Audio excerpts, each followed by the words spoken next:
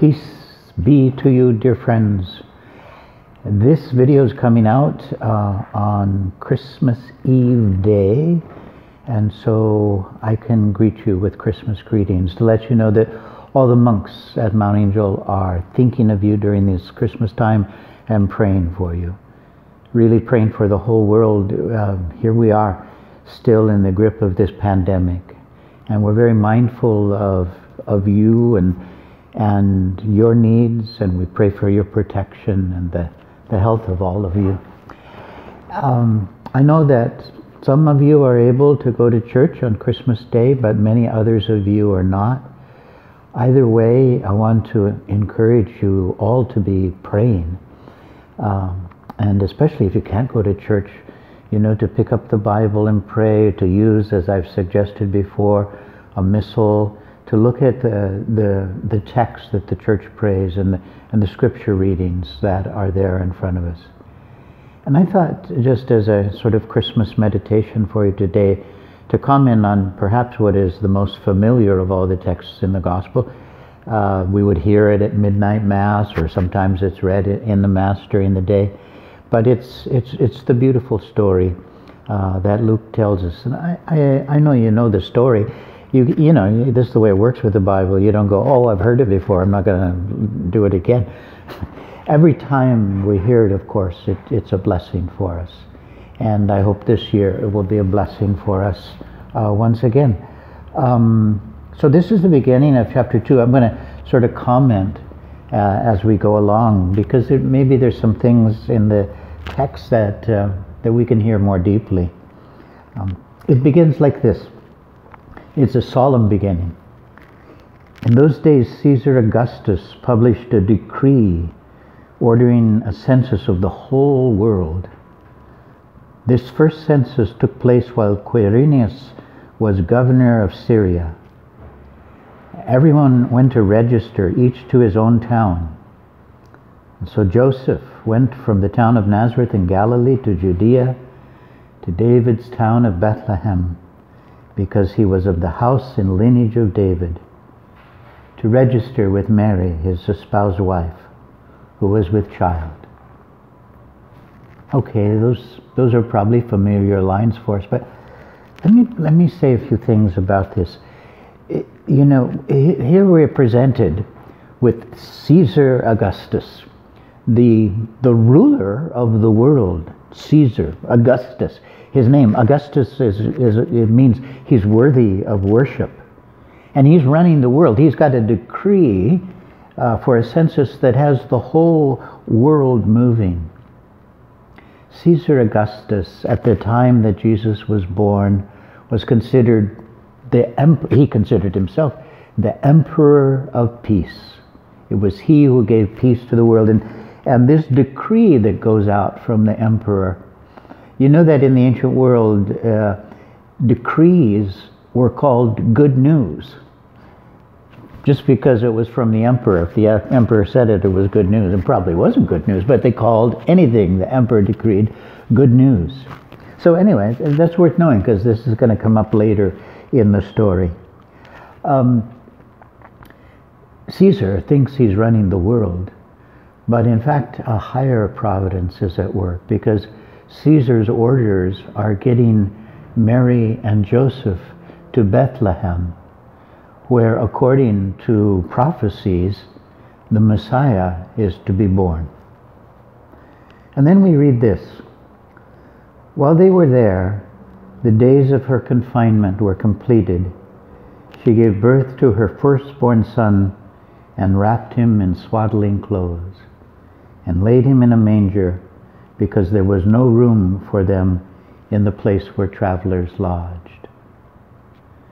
This scene is, we could say, is so quiet compared to the commotion that the emperor's decree has got the whole world moving around. And over here, just quietly, in a place even outside the town of Bethlehem, the greatest thing that can have ever happened has just very quietly happened. And that quietness of it is striking.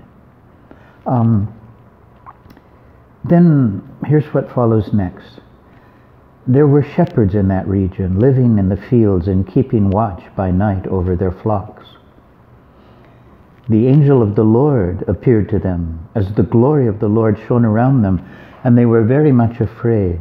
Notice this is somewhere else. This isn't where the child is. It's still very quiet and silent where the child is. But over here are shepherds, and we sort of romanticize shepherds like, oh, aren't the shepherds sweet? These were like kind of the bottom level of society. So this angelic appearance is given to people that are not highly regarded by the rest of society. But suddenly the glory of the Lord is shining around these shepherds, and of course they are afraid. But the angel said to them, "You have nothing to be afraid of. I come to proclaim good news to you, tidings of great joy to be shared by the whole people." What? Good news? I thought the emperor was in charge of good news. I thought he's the one who rules the whole world. No, here's the angel talking to shepherds, and they're being told good news for everybody. Where's the emperor now? That's part of the point. And then here's what the good news is. This day in David's city, a Savior has been born to you, the Messiah and Lord. Caesar had two titles. One, he had more than two, but among the titles he had, one of them is Savior, Soter, and the other is Lord, Kyrios. No, here's the Lord, here's the Savior, and in the middle the angel puts another title, Messiah or Christ, Israel's promise. So Savior, Messiah, Lord. And then he says, let this be a sign for you. In a manger you will find an infant wrapped in swaddling clothes.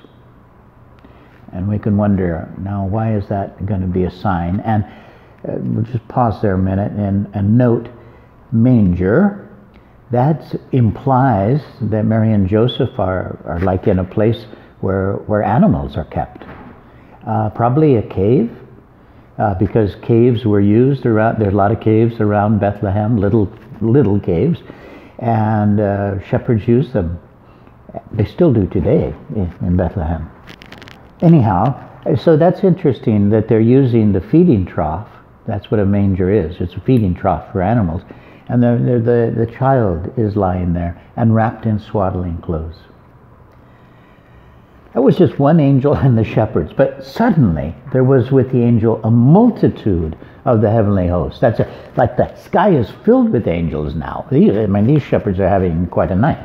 And they're singing glory to God in the highest and peace on earth to those on whom his favor rests. That's something great. And actually, that's the text that's read at midnight mass. But the text continues, and the church, has different masses and reads different texts at different masses on Christmas Day. But I want to finish on with the text because no need to interrupt it.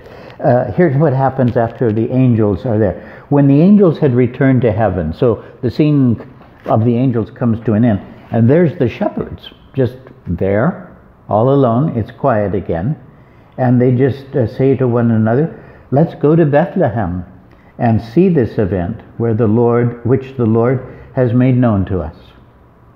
And then they went in haste and found Mary and Joseph and the baby lying in a manger.